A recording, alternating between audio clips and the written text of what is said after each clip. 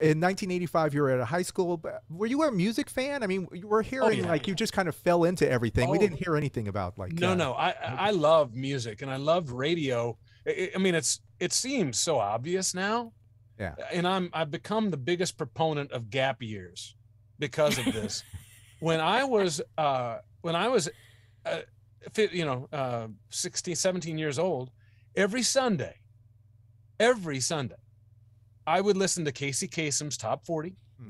Sometimes I'd make a list and like compare, ooh, Yeah. who's rising with a bullet this week?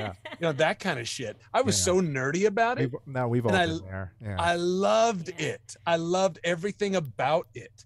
And so yeah, I would buy records, sit with my headphones on, and big albums, LPs, and double fold and look at the artwork and just soak it all in. Oh God, yeah, I absolutely love music. Always have.